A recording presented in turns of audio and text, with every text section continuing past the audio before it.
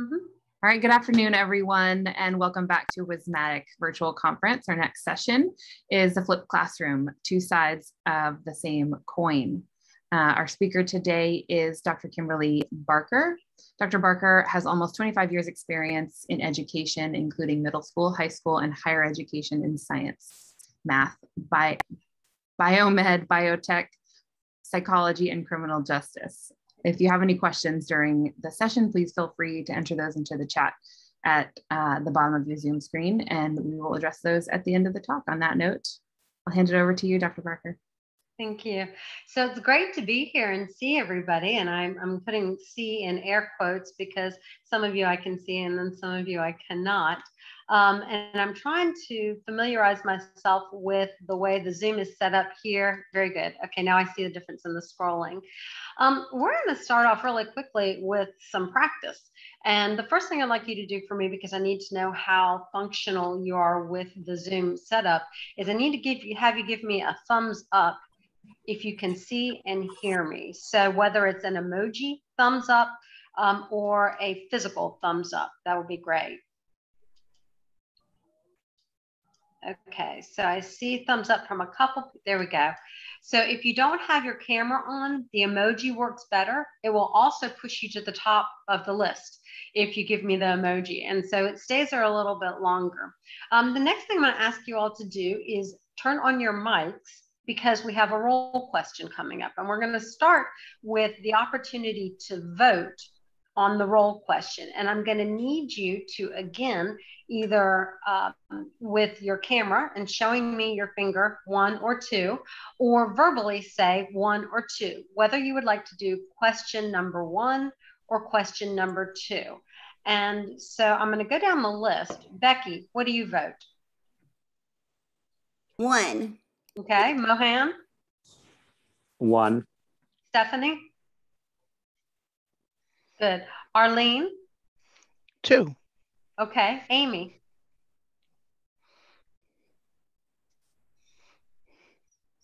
1. Did you say 1? 1. 1. Okay, good. Paulina? 1. 1. And I think I'm trying to see, there's a name down here. It looks like a Megumi. I'm so sorry. It has covered your name at the bottom. So That's okay. My name is Meg. I'll take 2. You'll take 2? Okay, so I think so far we've got 2 2s. All right. Fedustrud, FDUS. Yeah, 1. 1. Okay, good. Is that Yong or Jong? Yong. Yong. And what do you? Number 2. 2. Okay, Steve. I take 1. Okay. Yanwai. I know that I did not do that well. Could you say your name for me? Sorry, I think you might be calling me Xianwei. Xianwei. I'm so sorry. I just joined this session. What was the question again? It's a simple one. Do you want to do question number 1 or question number 2 for roll? It doesn't matter. Either one is fine. I'll pick. Yeah, thank you. Okay, and May, I think you're my last name.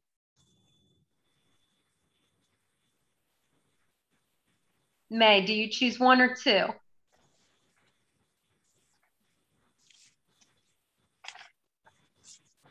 Okay, we'll come back to that in just a minute. So the bulk of everybody chose question number 1. And we're going to go through this again with turning on your microphones because we've already practiced it. But all it is a one-word answer for this roll question. And it is, does the toilet paper roll go over or does it go under? So all you need to do is say over or under. Meg? Me? Uh-huh. You're next in line this time. Under. Okay. Fedustra? 1. So over or under? Over. Over. Okay. And Young? Over. Okay. Steve? Over. Okay. Janwei? I'm trying. Under. Under. Okay. Stephanie? Really does not matter. Okay. Okay. Let's see. Who have I missed? Caitlin? Over. Over. Paulina? Over. Okay, Becky? Under, because I have cats. Ah, so you already have a reason for your answer. May? Okay, so the idea here, you've each given me an answer, and what I need is for someone to explain. So I've already heard that we have cats, and so the toilet paper roll needs to go under, because if you have cats, what happens? Anybody, turn on your microphone. They'll unravel the whole thing. They definitely will. Now, somebody who said under, or somebody who said over, tell me your reasoning. I'm going to look for volunteers, or I'm going to draft you. Okay, let's try Caitlin. Did you say over, Caitlin? I said over. Very nice. So you're drafted. you make marks on the wall when you touch the wall. There you go. Okay, so I want you to hold the thought on the roll question, and we're going to move on to the rest of the material. We'll come back to this in a little bit. So the next slide, what I want you to do is look at this agenda. This is what we're going to cover in our session today. And very briefly, I'm going to let you take a couple minutes to look at it and kind of prepare yourself for the material we're going to cover. And this is because, as a psychology-oriented behaviorist person, I realize that when we prepare people for what is coming, then they have the idea of looking for it. Their brains are primed, is what we call when we're training people on memory techniques. So for example, imagine that you have just met a new person that you're interested in, and you find out that they drive a red truck. Now, everywhere you go, you're going to see red trucks. Every single red truck out there, you're going to see it. It's going to catch your attention because your brain is primed to receive that information. Whereas before, you may have never, ever noticed a red truck. So today, some of the things that we're going to be discussing as our red trucks are, we're going to skip past my background, but a little bit about brain research, which we're discussing in some format right now. Very basically, what is a flipped classroom? Some basic relevant pedagogy. Don't want to spend a lot of time on that. A little bit of the history, some current research, but what I want to focus on is how to help you all in your classrooms. I want to know if you've used this technology or this technique before, and if you have not, why not? And if you have, how's it going for you? Do you have any ideas, questions, things that I can do to assist you with this? So we're going to go all the way back to the emojis again. How many of you, and give me an emoji, hands up or thumbs up, how many of you have used, let's try first of all, how many of you are familiar with flipped classrooms? That you understand what the concept is? Okay, good. Arlene, I see you. Okay, Stephanie, I see you. Fidustrid, Young, Steve. So a handful of you, and no pun on the thumbs. So we're going to start with some basics then. And this is because I don't want to leave anybody out, and I don't want to move too quickly through the material. So Arlene, did you say that you had familiarity with the flipped classroom? Yes. Okay, can you take just a second and give an overview? What do you think one is, or how have you heard of it, or how have you applied it in your classroom? So the students do kind of the lecture portion outside of the classroom by watching videos with a guided worksheet that goes with it. So they have to answer questions, being math, do problems. And then in the classroom, I start out with an activity that, well, most of the time I've been hybrid, or not hybrid, virtual since I started this. And then about half the class time I use for the activity that the students are doing together, but it's not working so well virtually. And then the rest of the time they're doing homework, and I'm available to go into a breakout room with them if they have questions. And I talk about problems that I see that I think are applicable to most of the students as we go along. Okay, that's a pretty good summary there. I appreciate that. Does anybody else have experience with either, you've heard of a flipped classroom, you've been in a flipped classroom, or you have experience utilizing it in your own classrooms? If you do, turn on your mic or raise your hand, and I'm going to try to skim through what I'm seeing here on the screen just to address you correctly. Okay. Do you mean experience different from that? Yes. Okay. So, Fidustra, do you have your hand up still? So, do you have a different experience from what we were just discussing? Oh, I mean, I guess I've never taught a flipped classroom exactly. I mean, I thought about it, but I know a lot of people in our department have. Okay. And so I'm sort of aware of the idea, I guess, but. Okay. And which department is that? What do you teach? I teach math. Math? Okay, great. Excellent opportunity. So I'm just trying to get a handle on what your basic understanding is as a class of a flipped classroom. And that helps me a good bit. Okay, so we're going to go on to the next screen here really quickly. My background, again, as they introduced me, I have a background in computer engineering, in biology, chemistry, math, as a student and then as an educator, and then also with psychology and criminal justice. So I've had the opportunity to apply this particular strategy in many platforms. And the reason that I'm mentioning that is because sometimes people will come to a session or we talk about flipped classrooms and they go, this is not going to work for my material, my technology, my class, whatever it is I'm studying. And I take that as a challenge. So if you're in a class that you feel that it is not going to work, we're going to have the opportunity to try to work through some of those bugs that you may be finding that maybe just an idea hadn't occurred to you. And we're going to, hopefully, I'm going to be able to put you on some small group sessions to chat about this a little bit, but I want to get a little bit further through the content before we get there. I also have had the opportunity to work in this field and in many others. So I teach in this format not only as an educator, but in educating educators and working with the trainers. And it's funny, Stephanie, I saw you move up to go, I can't read all of that. I broke my own rules. There's too many words on my PowerPoint. But the reason I'm putting this here is because I like to make my PowerPoints available to people after presentations. So if you can, access it through Hawks, or if you want to contact me directly, and just reach out to Hawks and I'm sure they'll put you in touch with me, because there are things that I'm going to mention here that's, again, pedagogy, history, things like that. You can look this up. You're educators. And so I just want to guide you to where the content is. I don't want to belabor the point. I'd rather have some practical hands-on application opportunities with you that might answer some burning questions as we're going through all of this.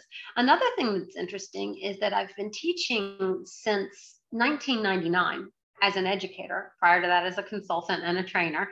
So I've had the opportunity to do this in the seated traditional format, in small group sessions, in webinars, fully online, synchronous online, hybrid classes. So I can tell you it is more challenging in certain arenas, but it is doable. And it's interesting in my experience for the students. And that's the feedback that I get. I will tell you, students either hate me or they love me. There is no there's no middle ground. But I ask the ones that start out hating me, and that's pretty obvious, to hang in there. And usually I can turn them around by the end. And we all know as educators, you can't always keep all the students with you. They don't always buy into a particular methodology, but overwhelmingly, I've gotten positive feedback from students about this, to the extent that there are students I've taught in junior high that then moved to my high school so I could teach them in high school, came back and were my students in college, and then came back to teach with me. So this is not about me. I believe it's in this style that is helpful for them, because it's the way that we are meant to learn in so many different aspects. So you might recognize here the typical Bloom's taxonomy, right? Over on the right side of the screen, but it's flipped in this case with a flipped classroom format. When we were discussing this at the beginning, and I believe that was Arlene that was speaking, she was relating the way this goes in her classroom and how she's utilized it in her classroom. And when I speak to students and I say, have you worked in a flipped classroom before? They often say, yeah, that's where we teach ourselves. and I laugh because yeah, kind of. I mean, you do have the bulk of the responsibility as a student, but it's also very empowering.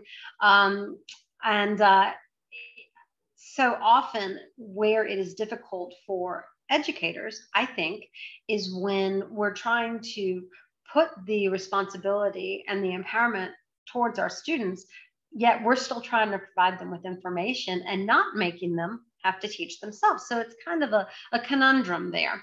Anyhow, so you'll see here that with the flipped classroom taxonomy, it looks inverted because the memorization, the vocabulary, things like that are the basis for everything else, but they're not going to be the focus. You can see that the focus is the apex, or at the top of this, where we're actually creating things from the other material. Could actually draw it a different way, where the base is, you know, strong enough or sturdy enough to bear everything else, as in a normal taxonomy. But in my mind, that leads to thinking that we spend all the time on the what I consider the smaller, finer details, which is remembering, so forth and so on. Okay, take a break from this for just a second. I'm going to ask y'all a few questions.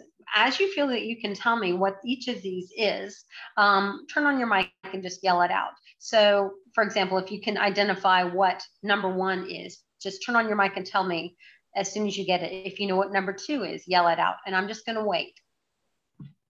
Number 1, blood is thicker than water. Yes, very good. Just between you and me. Good, just between you and me. Very good.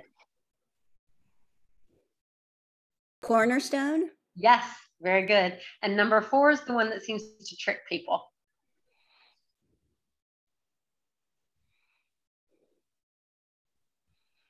Tenants? I'm sorry? Tenants? Yes, 10 ants. Very 10 good. ants. Yeah. Okay, great group work. All right, let's move on to something else. So when we're talking about the flipped classroom, in reference to brain research and why it is an effective, I hate to keep using the word pedagogy, but it's an effective philosophy, is because we know from certain aspects of brain research that we tend to remember 5% of what we hear. We are from a lecture. 10% of what we might read ourselves because we're actively engaged, even on a small level. 20% through audiovisual support, a PowerPoint, a video, that sort of thing. Again, I'm not going to walk you through this whole graph, but this is part of the reasoning behind the flipped concept and why I emphasize teaching it in a certain way. Okay.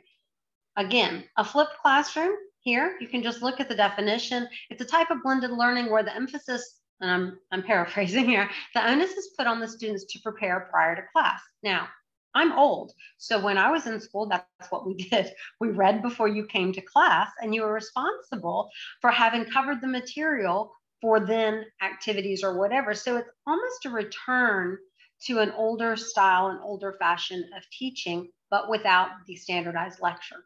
Okay, so, and when I say without the standardized lecture, I mean in class.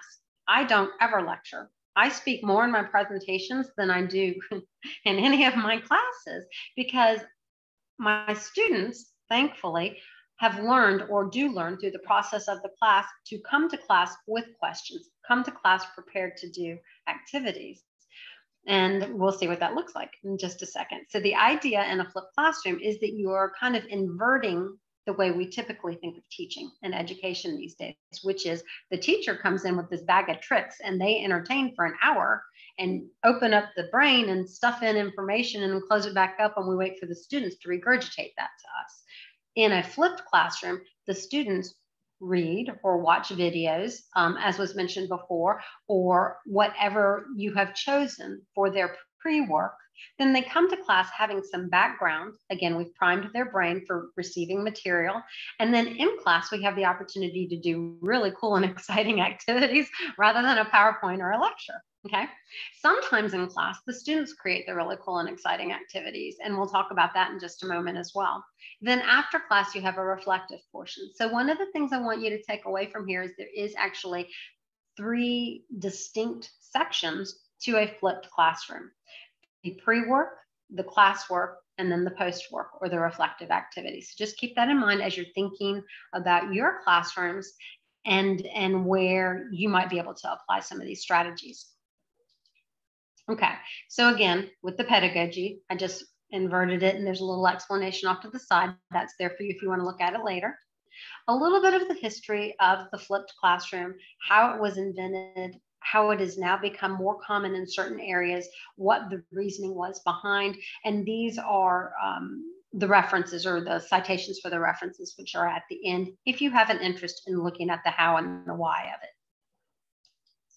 Okay, again, some more current research, applications to math, medicine, I know it's small, sorry, math, medicine, science. I had a student, a participant in a previous presentation who was an ELA instructor, and we talked about how to invert the classroom with regard to vocabulary and then creating scenarios in the classroom. So that was pretty cool. Now, for this presentation, what we're going to focus on is this acronym here, LEARN. And I apologize, they decided to do construction this morning. I'm guessing because I had a presentation. So, so I do apologize. But the idea behind this acronym is to kind of keep some things in mind. So you can see that the instructor is one side of the coin and the student is the other side of the coin.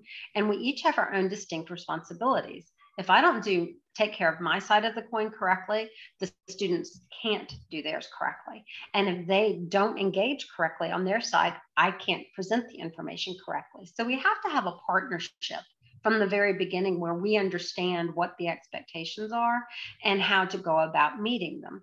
So we've already flipped this classroom today a little bit, meaning we started the class before I even had your names or anything about you, with your jumping in and giving me information on the toilet paper roll, okay? It's the first roll question I ask every year with every class that I teach, regardless of the subject matter.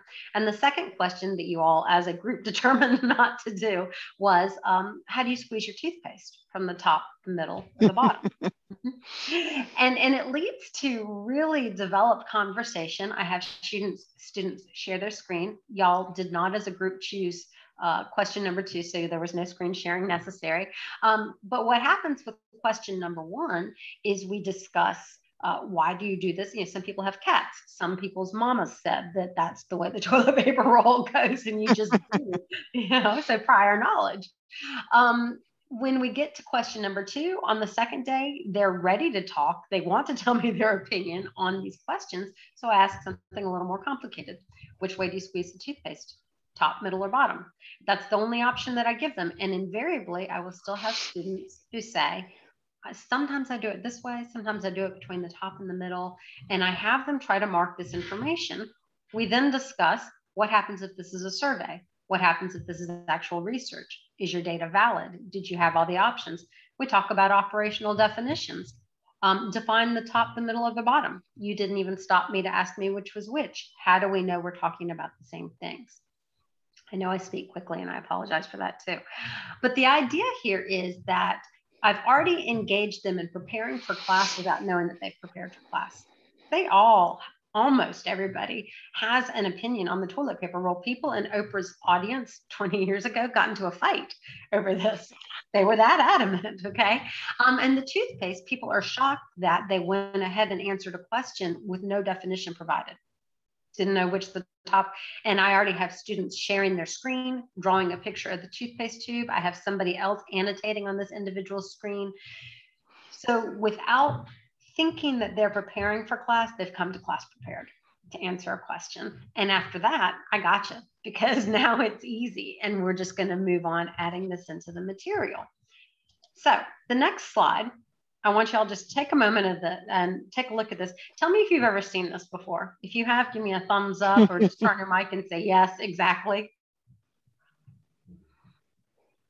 So in class, and this is my experience as a student with learning disabilities who is now a doctor, it was my experience in class. The instructor would say 2 + 2 = 4. They'd show us how that worked out and everything was good. Get home and the homework was a little bit more difficult, but I'd call a friend or something and we'd get through it. On the exam, Omar has 4 apples. His train is 7 minutes early. Please calculate the mass of the sun.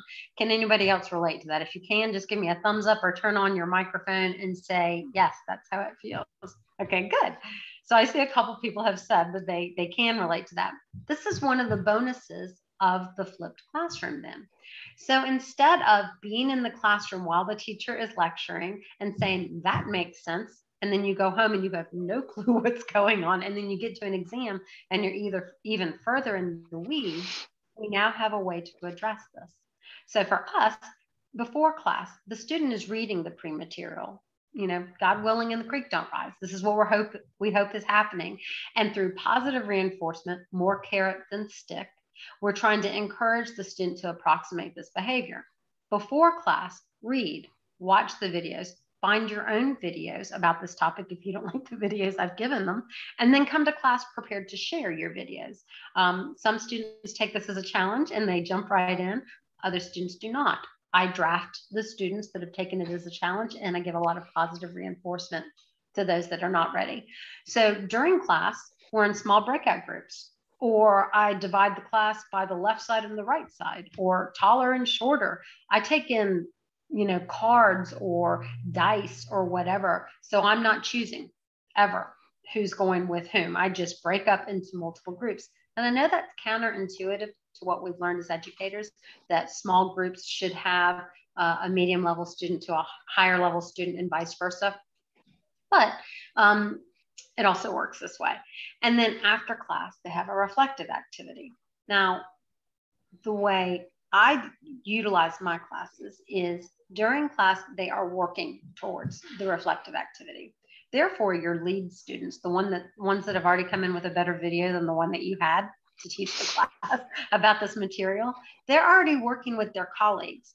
And that's what I call them in class. You're working with your colleague, and what I want you to do is develop XYZ. You're working with your colleague, and I want you all to stump me on a question. I'm happy to be stumped, because as soon as they do, I send them to the internet for a treasure hunt, and we look at the research that we found in real time. And we apply that research in a group to work on the activity that is then going to be graded. And that is their reflection activity.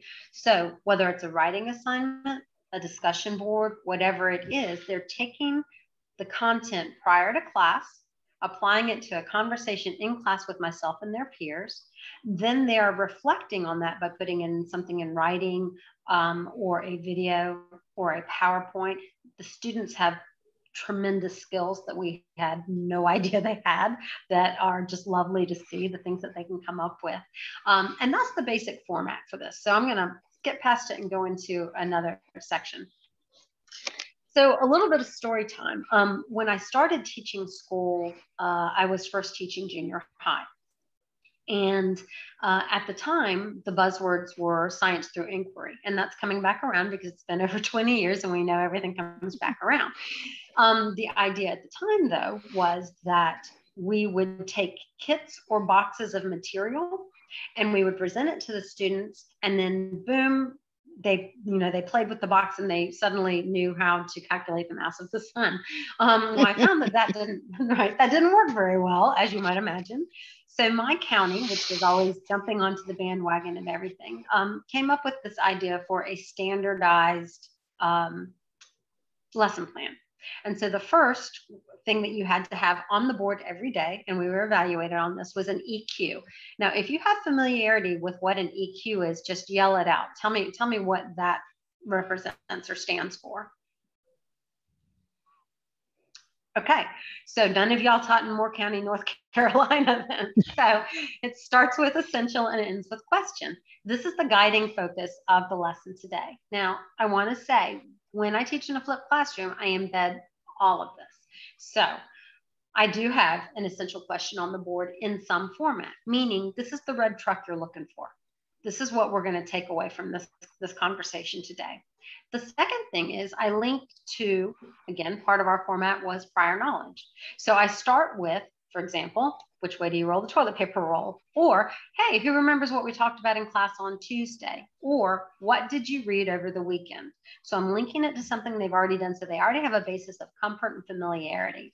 We have the body of the assignment or the body of the activity, an assessment, which is either their reflection activity or an in-class debate, conversation, quiz, whatever, and then a ticket out the door. This is how you get out of the classroom or out of the assignment, by letting me know that you know what we're doing. You all have already given me, for those of you who have been in sales before, you've already been confirming all the way throughout. You've been giving me thumbs up, smiley faces, turn on your mic, give me a yes or a no. So it's just a matter of, I'm trying to keep you engaged this entire time, but I'm also not teaching the entire time while we're in class.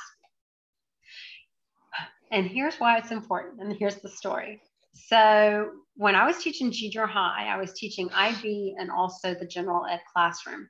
And I had an evaluation with our county guru. I mean, she was just, if you thought about a principal, you thought about Dr. Fry. She's Dr. Fry now. And she was observing my class. So I was absolutely terrified. And I was working with IB students, and we had this really cool activity. Now, mind you, I've gone through all these steps, right? We had this really cool activity. We were making hail in test tubes. These are the really bright kids, and they really wanted to impress her, and they really liked me, so they wanted us to do a good job, right? So we're in the classroom, and this is what let me know that I needed to alter this a little bit, this format. We were in the classroom, we're having the activity, she did the evaluation, everybody was excited, and they left, she left, and I went to look at their lab manuals to see what they had written. So part of the activity was you had to write the initial temperature, and then you had to write the final temperature. For initial temperature, without exception, my super bright IB students wrote their personal initials. Like I would do KB and then 79 degrees. And it never occurred to me that they needed preparation to have the material covered before launching them into an experiment, or they didn't have a red truck to look for. Does that make sense? A little bit? Okay. So I took the format in our classroom, or in our county, that was science through inquiry. And I'm like, this is really valuable. That's hands-on activities. It follows growing pedagogy. But as I went through as an educator, I found that there were some pieces missing. So I started to research a little more. Then I came across the flipped classroom format because it has all of these important pieces. So for one, it has a flexible environment, meaning I've already given them background information. If we get to class and they find that this segue off of the content is even more interesting, that's perfectly fine with me because they're still relating it to the content. We can still address the questions. The learning culture has to be appropriate. They say children don't care what you know until they know that you care. And I think this is with adults too. There has to be intentional content. I'm not giving them a box of toys to play with and then trying to see what they come up with no guidance, no direction. I'm just not telling them what to come up with. And then they need a professional educator, which you all are. So we've got all 4 points there. Hang on, let me scroll down here and move on to the next thing. Okay, so specific formats. How many of you, and I'm going to ask for a show of hands again because I'm trying to address specific questions. Give me a thumbs up emoji this time. How many of you have taught in more than one of these formats? So there's a traditional seated classroom, blended learning, which is either a hybrid classroom or a synchronous type classroom. I can see 2 of you, and fully distance or digital learning. Okay, so 2 of you have taught in more than one. 3. Okay, so that means, and I'm guessing here, I'm using my powers of observation and math, that if only 4 or 5 of you have done this, there are a number of people with us today that are currently teaching in only one of these formats and don't have the range of expectations. Now, just addressing the people who are only teaching in one of these formats or only have experience with one. If you are teaching in a fully face-to-face classroom, give me a thumbs up. And again, I'm scrolling through here. I apologize. Okay. If you are teaching in a fully digital version, give me a thumbs up.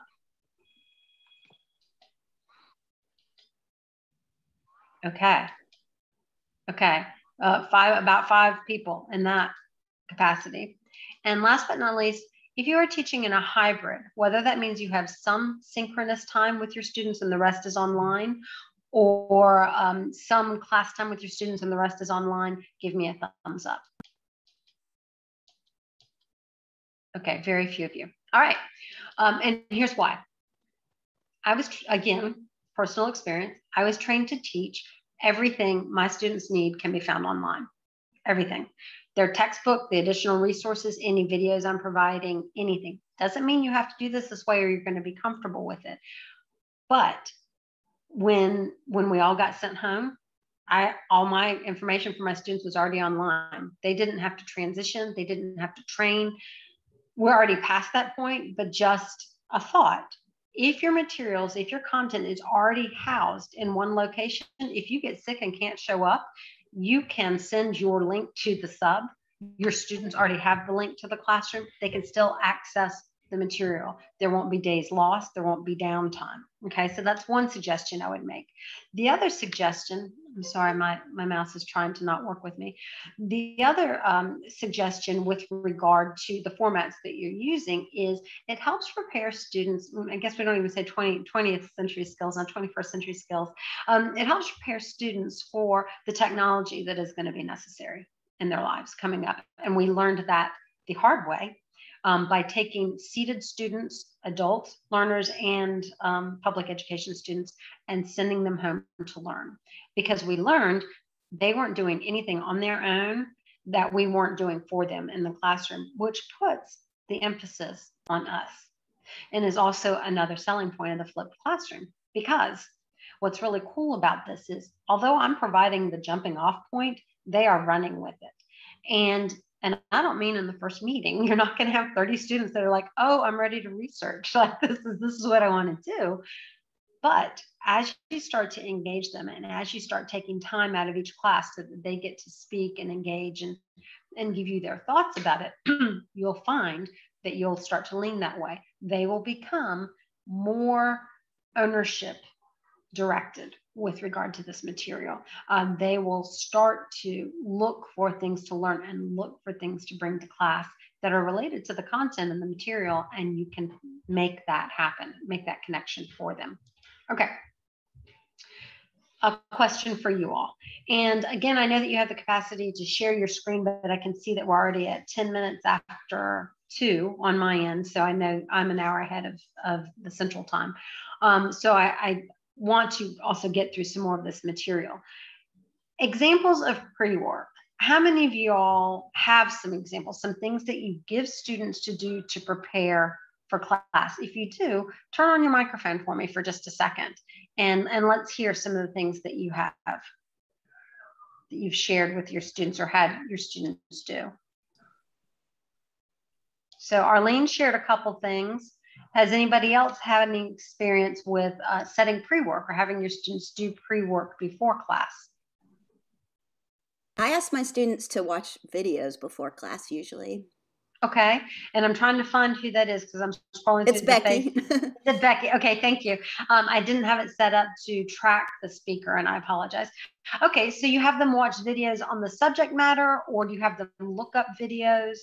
Like, do you provide the videos, or are they videos that you've made for them? Tell me a little bit more. All of the above. When we're just doing like normal subject matter, I have videos obviously that I've created that explain, and I want them to watch them before we do class because they know I'm going to start the class by asking them questions. But then I also ask them, everyone find a video on Khan Academy or YouTube that explains this concept to you in a really great way, and then they come and share that. So those are the main ways I do the videos. And how often do you have it that they come back with cooler videos than anything you've seen before? Always. Yeah. And I used to even, to some extent, I give points.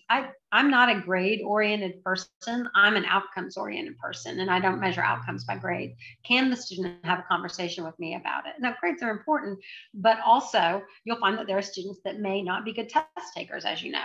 I'm not a good test taker. I worry too much, but I can write and I can explain typically. All of that said, so for my students that would come with a cool video, I'm happy to give 5 points, you know, something like that.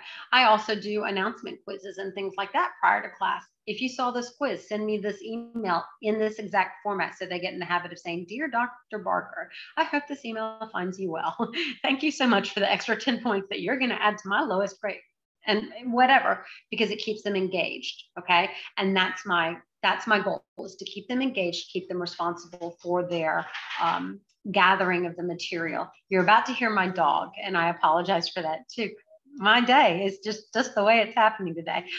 Okay, so that's some good ideas with regard to pre-work. Here are some other ideas. Okay, Hank.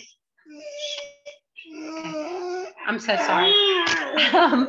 So I don't like to videotape myself, so I don't create video lectures. I know many instructors who create phenomenal video lectures, and that's great. If you can do that, more power to you. It's just not my strong suit, but I will look up things in Khan Academy or Brain Games or Crash Course. These are all terrific program series. And again, I'm happy if you want to reach out and go over some of these names or ideas at any other time to provide some suggestions.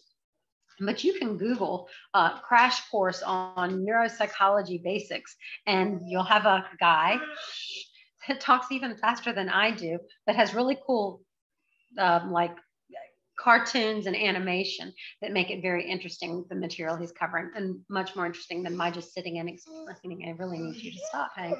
Okay, so here's some ideas, and again, you can find them in here. Now, the next part of the flipped classroom is, what are some classroom activities? So just like before, if you've used a flipped classroom, and if you haven't used a flipped classroom, what are some classroom activities that you have or that you do that you think would lend themselves to this type of a learning environment? What are some things that you can think of that you do in class that you think are pretty cool or interesting? I use Kahoots that I make up. I use quizzes. Mm-hmm. I use Desmos. Mm-hmm. I'm sure there's other things I do too. Those are probably the top three. So that is fantastic. And it just shows that your technology skills are above mine. I've never made any of those things, but I love them.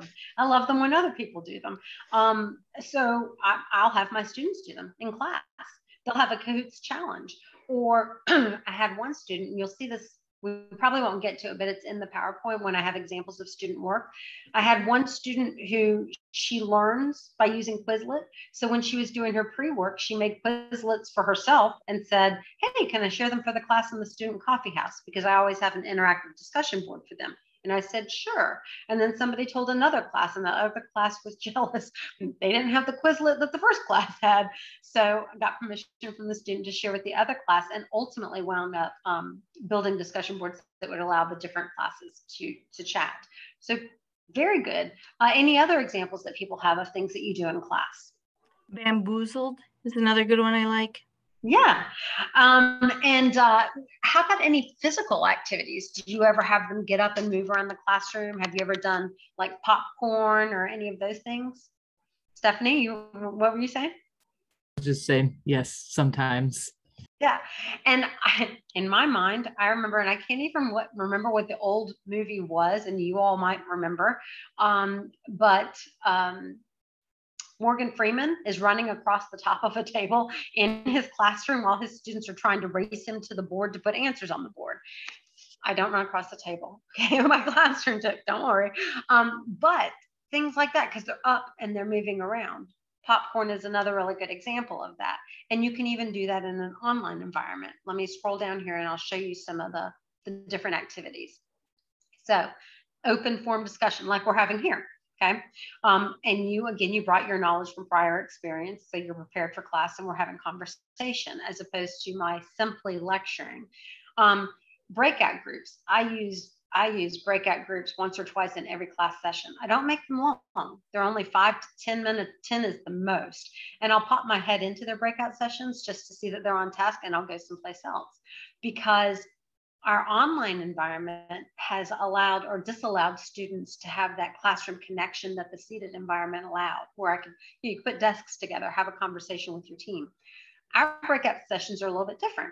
I have my students in their breakout session discuss their personal research for their capstone project, or I'll assign 3 articles prior to class. They'll have an objective they have to cover within each of the articles. It might be highlight 5 things you found were cool. For my neuroscience students, it's, okay, I want you to walk through this case study. What tests would you apply? What would your diagnosis be? I need you to support that. What would your therapy recommendations be? So it depends on the student, but the idea is they've done a little bit of prep work, then they talk about it with their peers. Then I tell them, go home and submit the work you talked about with your peers, but you have the latitude to add what you want or don't. So they have the benefit of group work without the drawback of Sally didn't do her work and therefore my grade is affected. We do experiments that are facilitator led to some extent, which is, okay, I can see there's something in the chat and I'll check that in just a second, or somebody could tell me what it says. That would be even better.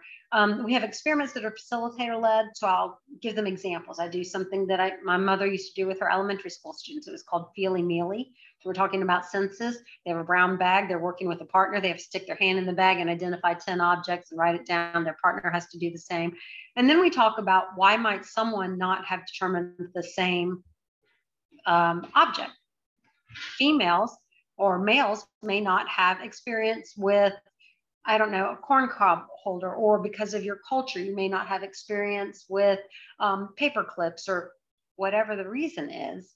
We talk about how that relates to the science of senses and perception at whatever grade level. Then I ask them to create their own experiments, and they work in their small groups to do that, and they write about it as a reflection activity. We did an activity on termites one time, which is really cool. And you can look this one up if you have an interest and you're not afraid of termites. And you bring them into class in a little while, and you give each group a box of like black ballpoint pens, blue ballpoint pens, red ballpoint pens, markers, pencils, and different other implements. And I show them by modeling that I'm going to put that termite down under the cap of like a film cap, and I'm going to draw a circle around it with the black or blue ballpoint pen, and I can train that termite to go around in the circle to follow the ink. And then I'm going to trail it off, and the termite will follow it trailed off. And then I ask them to figure out why. So I give them their own stuff to play with, and they test all of these things. Will it follow the red ink? Will it follow the pencil? Will it follow whatever else that I've given it? They only follow the black or the blue ink. And I'm going to spoiler alert here, because of the pheromones, and the black or the blue ink is similar to what the termites would normally follow. I don't tell them that, though. They have to use the information that they read in the chapter or watched in the videos to make that connection, run the experiment, test it, and then write about it. So just another example, teach the class. You talked about Kahoots. They can create their own PowerPoints in class with their groups to teach their other groups. I have really good examples of that in this PowerPoint as well. Anyway, so many different ideas. Now I'm going to scroll down really quickly to ask you all reflection activities. What would you think of, or what are some things that you think of when I talk about the after activities, after the training and the practice, and what type of reflective activities do you offer your students?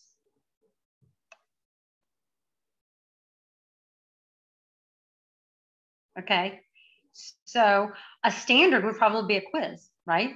Reflect on what you know, prove what you know. I don't like quizzes, so I try to avoid this. I do offer quizzes for my students who love quizzes, because they need to have that opportunity as well, but I score them low. I mean, it's a small portion of their grade. So we do things like this. Discussion boards. Every class I teach has a discussion board every week. They have to post in it. They have to post scientific information in it based upon what the question is. They have to cite and reference in APA, because I'm a psychologist, not an English teacher. So they have to learn APA while we're doing this. They don't like that. And then they have to reply to 2 colleagues, and they have to provide scientific information. The benefit here is they can't get away with just saying, hey, that's a cool post. I also have cats, you know? They have to say, well, have you considered this perspective based upon this research? 6th graders can do this. They can all do this, because they do it already when they reference their favorite songs, their favorite artist, their favorite movie, why their mother taught them that the toilet paper roll has to go a certain way. And I relate it back to the beginning of class. You already cited and referenced. You told me your reasoning. Now I need you to learn how to do it in this format and do it professionally. So you're not just saying, I think, or I feel. Why do you think or you feel these things?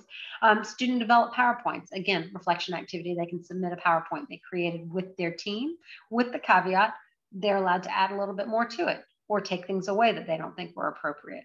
Journaling, we all know what that is. Here are the ones that people may not be familiar with. Teach your dog or your mom, your sister, your brother, your dad, whatever.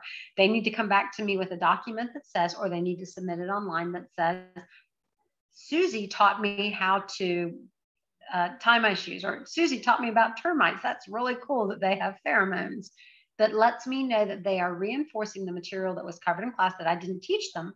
They figured it out through the flipped format. They made that connection, and now they've taught somebody else. because we also know through brain research that the more you teach somebody else, the more you know about your content. Because if you didn't know the answer before, once a child stumps you or a student stumps you in class in front of everybody else, you're going to find the answer. I get around that because I've had colleagues say, this is like the Socratic method on crack. And I'm like, yeah, kind of, but I'm not really as smart as he was. So I get around that when they stump me by saying, that's a really good question. Let's have a treasure hunt. Can everybody find the answer online for whatever it is? Okay. And I have no problem with telling them I don't know the answer, because I don't. And they are very inquisitive students. If you let them be, or if we let them be, they really are.